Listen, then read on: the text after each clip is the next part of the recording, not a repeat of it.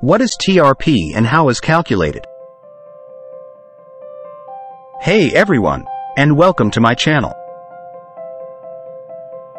Today, we're going to talk about TRP, or television rating point. TRP is a metric used to measure the popularity of TV programs in a given region or demographic. It is calculated by measuring the viewership of a particular program over a period of time, usually a week. The more viewers a program has, the higher is its TRP rating.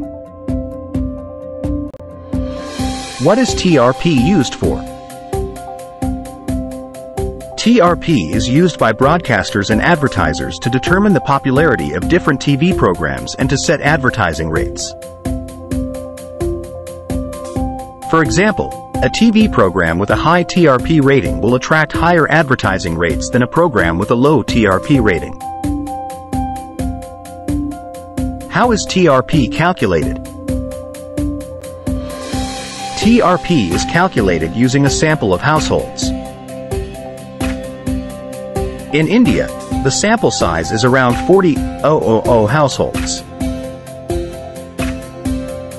These households are equipped with people meters, which track the channels and programs that are being watched. The data from the people meters is then used to calculate the TRP of each program. Example. Let's say that there are 100 million TV households in India. If a TV program is watched by 10 million households in 1 week, then its TRP rating will be 10. This means that 10% of the TV households in India watch the program in that week. TRP is an important metric for broadcasters and advertisers. It helps them to understand the popularity of different TV programs and to make decisions about advertising and programming.